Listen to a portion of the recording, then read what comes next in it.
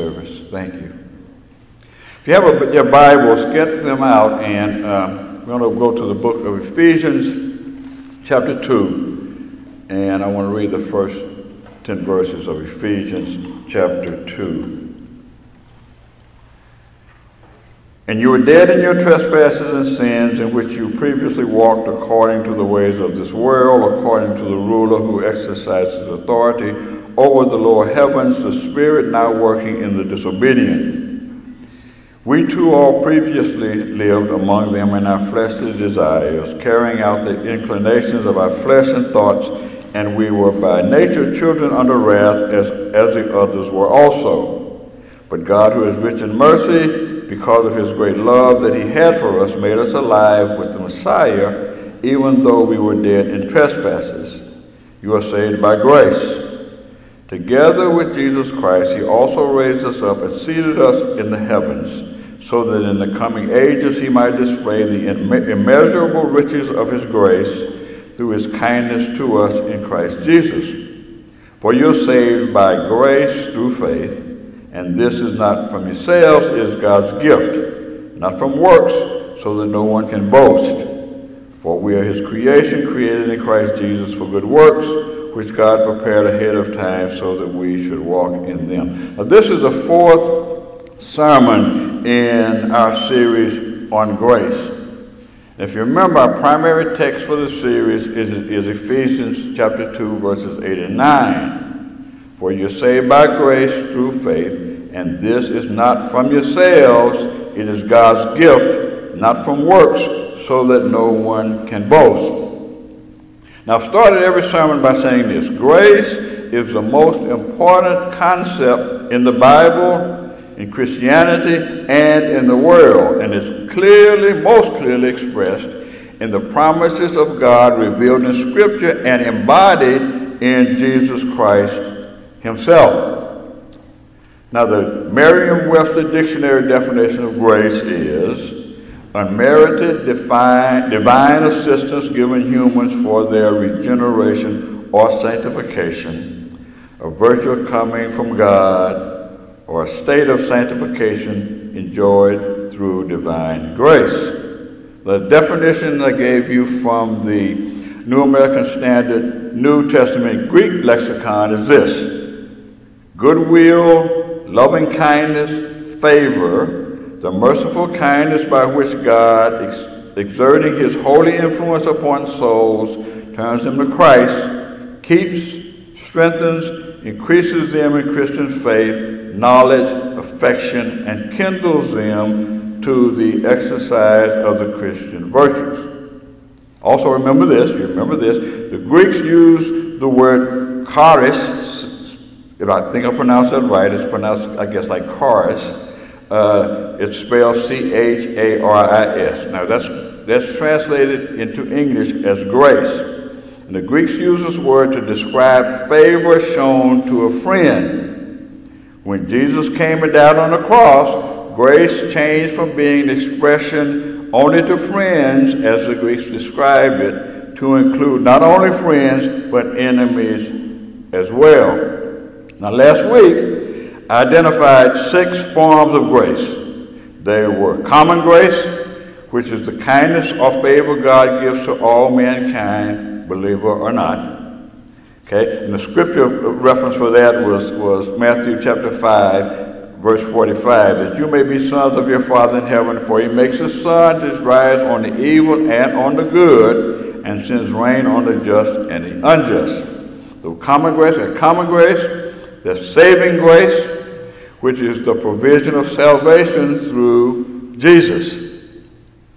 Ephesians chapter 1, verses 7 and 8 says, we have redemption in him through his blood, the forgiveness of our trespasses, according to the riches of his grace, that he lavished on us with all wisdom and understanding. Then there's securing grace, which is the favor of God by which Christians are kept secure in spite of sin. In spite of sin. Philippians chapter 1, verse 6 says, being confident of this very thing, that he who has begun a good work in you will complete it until the day of Jesus Christ. Then there's sanctifying grace, Sanctifying grace works within the believer, causing them or us to grow and mature and progress, becoming more Christ-like.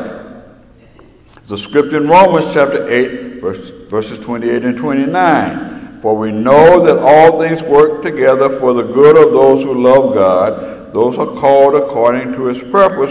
For those he foreknew, he also predestined to be conformed to the image of his Son, so that he would be firstborn among many brothers. And there's serving grace. The spiritual gifts that we talk about. Spiritual gifts that believers have been given by the Holy Spirit. Those are serving graces. 1 Peter chapter 4 verse 10 says, as each one has received a gift, minister it to one another as good stewards of the manifold grace of God. Then there is sustaining grace. The grace is given at special times of need, especially during adversity or suffering. 2 Corinthians chapter 12, verse 9. We all know about Paul wanting whatever it was that was bothering him removed, and he asked God to do it 3 times, and God's response was, and he said to me, 2 Corinthians chapter 12, verse 9, and he said to me, my grace is sufficient for you, for my strength is made perfect in weakness. Therefore, most gladly I would rather boast in my infirmities, that the power of Christ may rest upon me. So God's grace sustains us. Now today, I want to talk about the nature of God's grace. There's a guy named J.I. Packer who describes grace this way. In the New Testament, grace means God's love in action towards men who merited the opposite of love. Grace means God moving heaven and earth to save sinners who could not lift a finger to save themselves. Grace means God sent his only Son to the cross so that we guilty ones might be reconciled to God and received into heaven. Now, to make even the slightest contribution to our salvation, if we make even the slightest contribution to our salvation, it nullifies grace. Because first of all, we're going to exaggerate our contribution. It's going to be something we have done to receive grace, and that's not God's grace. It's a gift. It's unmerited, and it doesn't cost us anything, but it does cost. And we're going to talk about that. Now we're going to talk about the nature of grace today. That's what I want to talk about today, the nature of grace. First of all, grace is undeserved. By definition, it's unmerited. So you can't work to earn it. It's a gift from God. Now, when you break man's laws, you pay man's penalty. When you break God's laws, you pay God's penalty. God's penalty for sin or breaking his laws is eternity in hell. It's death.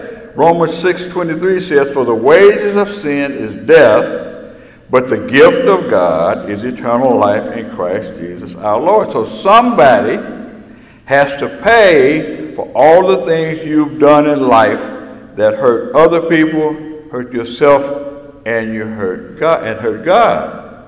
Well, God's plan, he had a plan, and his plan is described in John 3:16. We all know that verse. John 3:16, for God so loved the world that he gave his only begotten Son, that whoever believes in him should not perish but have everlasting life. In other words, he said, I'll send my Son Jesus to pay the penalty. He will take your place so you don't have to go to hell.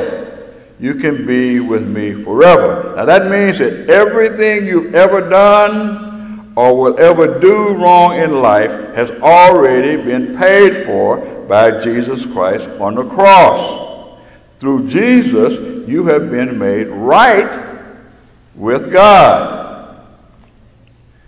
In Titus chapter 3, verses 5 through 7, here's what it says. Not by works of righteousness which we have done, but according to his mercy he saved us through the washing of regeneration and renewing of the Holy Spirit, which he poured out on us abundantly through Jesus Christ our Savior, that having been justified by his grace, we should become heirs according to the hope of glory. And as our text says, remember what our text says, for by grace you have been saved through faith, and that not of yourselves, is a gift of God, not of works, lest anyone should boast. Now to benefit from this gift, we have to accept it, and we accept this gift by faith. We have to believe and acknowledge that Jesus gave the gift. Romans chapter 10, verses 8 through 10. But what does it say? The word is near you, in your mouth and in your heart. That is the word of faith which we preach, that if you confess with your mouth the Lord Jesus, and believe in your heart that God has raised him from the dead, you will be saved. For with the heart one believes unto righteousness, and with the mouth confession is made unto salvation. So first of all, grace is totally undeserved. Okay? That's part of the nature of grace. Number two, grace is given to the humble. Now when Jesus came to the earth, he came to minister to the poor, the suffering, and the needy. He came to minister to those who were in need and knew it. When Jesus chose to associate with the needy rather than the elite of his day, it greatly offended the Jewish leaders. Mark chapter 2, verses 16 and 17 say, and when the scribes and Pharisees saw him eating with the tax collectors and sinners, they said to his disciples, how is it that he eats and drinks with tax collectors and sinners? When Jesus heard it, he said to them, those who are well have no need of a physician, but those who are sick. I did not come to call the righteous, but sinners to repentance. James chapter 4, verse 6 says, but he gives more grace. Therefore, he says, God resists the proud, but gives grace to the humble. And 1 Peter chapter 5, verse 5 says, likewise, you younger people, submit yourself to your elders. Yes, all of you be submissive to one another, and be clothed with humility, for God resists the proud, but gives grace to the humble. Also, grace can never be an excuse to sin. Grace can never be an excuse to sin. Just because God has given us grace through Jesus to cover all of our past, present, and future sin, it doesn't give us the license to sin. That actually makes no sense at all. Romans chapter 6, verses 1 and 2 says this. What shall we say then? Shall we continue in sin that grace may abound? Certainly not. And here's why not. How shall we who died to sin live in sin any longer? We died to sin, so we can't casually and carelessly continue to sin. That's inconsistent with our new life in Christ. Grace is God's presence to do only what he can do through Christ's finished work on the cross. I've said this before. Grace is really the thing that produces and empowers righteousness. Romans chapter 5, verse, I know I'm giving you a lot of scripture, but so write it down and read it and study it. Romans chapter 5, verse 20 says, God's law was given so that all people could see how sinful they were. But as people sinned more and more, God's wonderful grace became more abundant. So, grace is not a license to sin. Therefore, if anyone is in Christ, he is a new creation. Old things have passed away. Behold, all things have become new. So, if you've been saved by grace, we shouldn't cast. Now we do sin, But we shouldn't casually and consistently sin because it's inconsistent with the new creature we have become. Now, grace is always in harmony with God's other attributes. It's possible to misunderstand the grace of God by thinking that somehow grace is somehow granted at the expense of God's holiness or at the expense of God's justice. Grace does not set aside the requirements of justice, it just satisfies them. Grace does not set aside the requirements of justice, it just satisfies them. The Christian is no longer guilty before God and need not stand under condemnation for sin, but somebody had to pay the penalty for sin. For the Christian, that person is our Lord Jesus Christ. I want to read something from you. I want to read Romans chapter 3, verses 24 through 26, but I'm going to read it from the Amplified Bible. Romans 3, 24 through 26. And are being justified, as declared free from the guilt of sin, made acceptable to God and granted eternal life as a gift by his precious, undeserved grace through the redemption, the payment for sin, which is provided in Christ Jesus, whom God displayed publicly before the eyes of the world as a life-giving sacrifice of atonement and reconciliation by his blood to be received through faith. This was to demonstrate his righteousness, which demands punishment for sin, because in his forbearance his deliberate restraint, he passed over the sins previously committed before Jesus' crucifixion.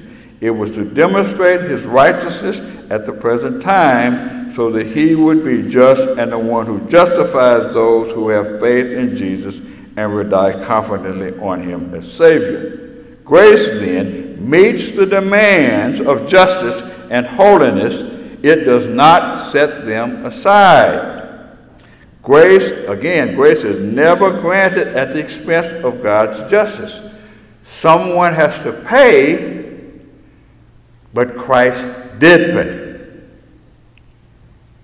The only way, another part of the nature of God is the only way you can receive his saving grace is through Jesus. The only way you can receive God's saving grace is through Jesus. Now, it's no secret that grace is available to everybody, but only through Jesus.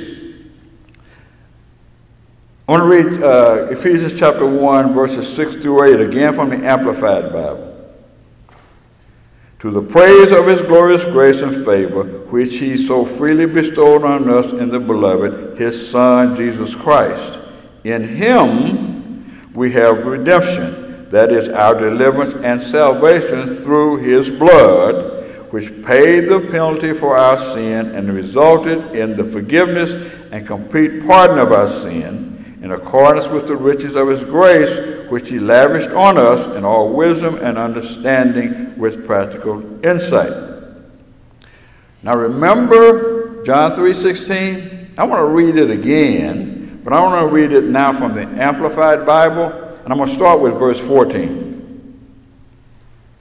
Just as Moses lifted up the bronze serpent in the desert on a pole, so must the Son of Man be lifted up on the cross, that whosoever believes in him will have eternal life after physical death and will surely live forever. For God so greatly loved and dearly prized the world that he even gave his one and only begotten Son, so on whomever believes and trusts in him as Savior shall not perish but have eternal life. God's grace has also appeared to all men. All God's promises and saving work from the time that he created man are wrapped up in his grace.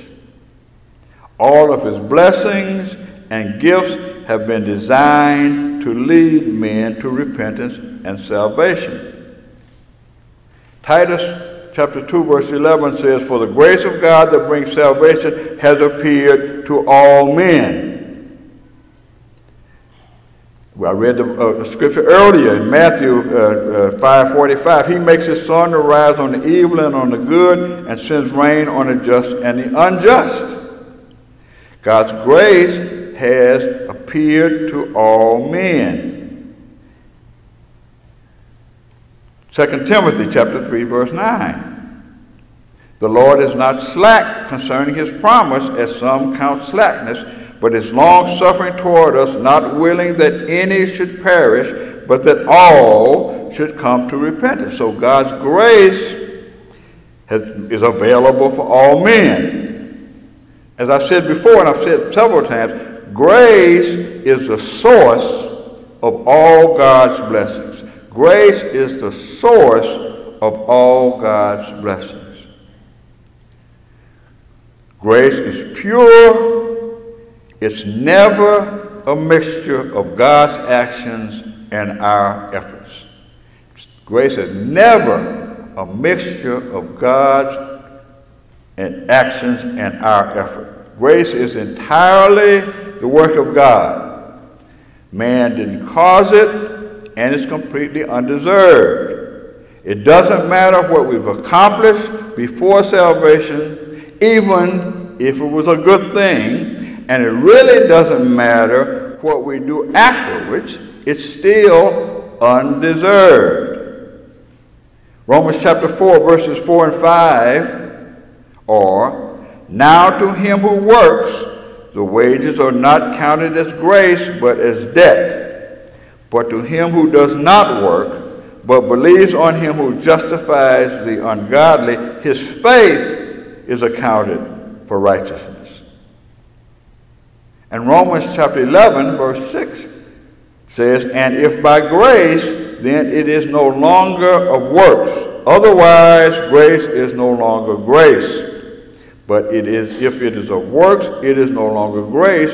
Otherwise, work is no longer work." So what I'm saying is,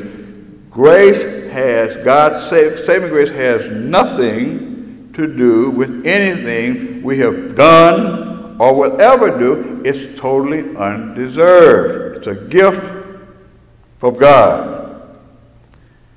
Grace is and it's a sovereign work of God. Grace is the sovereign work of God. Since we can't claim, we still have no claim on God's grace, and we can't contribute anything to it, then grace must be sovereign. Grace isn't looking for a few good men, but grace is looking for the condemned, the guilty, and the helpless. And by grace through faith, it will save, sanctify, and glorify them. Now, some people have a problem with this, but again, it's God's favor, and he gives it to whomever he wishes. You know, he has established the requirements. They're his requirements and not ours. Romans chapter 9, to make a point, Romans chapter 9, verses 15 and 16, "For he said to Moses, I will have mercy on whomever I will have mercy, and I will have compassion on whomever I will have compassion. So then it is not of him who wills, nor of him who runs, but of God who shows mercy." It's God's sovereign decision. Grace is his sovereign decision. I've said this before. Grace is the source of righteousness. Now, these things I've given you today are the nature of grace. Grace is the source of God's righteousness. Grace is the source of all blessings to mankind, and those blessings include righteousness. A couple of weeks ago, as a matter of fact, I said grace produces righteousness. Grace produces righteousness. While the law defines righteousness, talking about the Mosaic law, if you want to read it, it's in the Old Testament, Exodus through Deuteronomy. While the law defines righteousness, only grace delivers righteousness. The law was never intended to be a means of obtaining grace. It was given to demonstrate to men that grace was desperately needed. I'm going to read a few verses again from Romans chapter 3, verses 19 through 26. Now we know that whatever the law says, it says to those who are under the law, that every mouth may be stopped and all the world may become guilty before God. Therefore, by the deeds of the law, no flesh will be justified in his sight, for by the law is the knowledge of sin. But now the righteousness of God apart from the law is revealed, being witnessed by the law and the prophets, even the righteousness of God through faith in Jesus Christ to all and on all who believe. For there is no difference. For all have sinned and fall short of the glory of God, being justified freely by his grace through the redemption that is in Christ Jesus, whom God set forth as a propitiation by his blood through faith to demonstrate his righteousness, because in his forbearance God has passed over the sins that were previously committed, and to demonstrate at the present time his righteousness, that he might be just and the justifier of the one who had faith. Now some of that's the same scripture I read from the Amplified Version.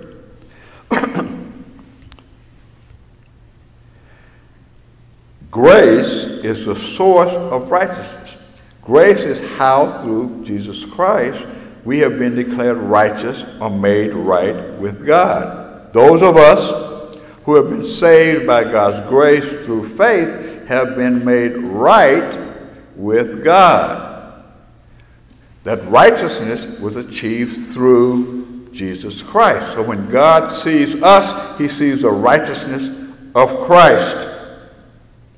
For us to succeed in life, in this life, we need the abundance of grace and the righteousness that God makes available. So, last week I gave you some forms of God's grace. Today I described the nature of grace. But the bottom line of all of this is this, that God, because he loves us so much, and because he's righteous and just, he sent his son Jesus to die in our place, because there has to be a penalty. If God is God and he's just and right, there must be a penalty for sin. God sent his only son to die in our place so that we would not have to suffer the penalty for sin. Now the catch is, you have to, one, believe that and confess that you are a sinner, and confess that you believe that Jesus is God's son, and that he came and died in our place, and you will receive the grace of God, the saving grace of God. Those of us who have been saved by God's grace will live forever. We will live an eternal and everlasting life in God's presence. Those of us who have not accepted the free gift of God's grace will live forever also, but you will live outside of the presence of God. And the Bible says that in that place there will be weeping and gnashing of teeth. In that place in the Bible it talks about a lot of heat. In that place it talks about torment. So it's real simple. God has already provided the answer, and it's a gift. There's nothing that we can do to work for it. There's nothing we have to do to work for it. All we must do is believe it and accept it. So if there's anyone here today who can't say for sure, who can't positively know that if I died today, if I died in this sanctuary, that I would forever be with Jesus Christ in heaven, if you can't say that today and believe that today, then perhaps you need to accept God's saving grace. And it's real simple. I read it in Romans chapter 10, verses 9 and 10. You can confess and believe. So if there's anyone here today who has not accepted God's gift of grace for eternal life, now is the time to do that. And I'll put it this way. If you don't want to come down here in front of everybody to do that, you can talk to me after service. And then we can make sure that you will be confident that if you die today, you will be with Jesus Christ, our Lord and Savior, forever. So if there's anyone here who would like to do that today, come down now. All right?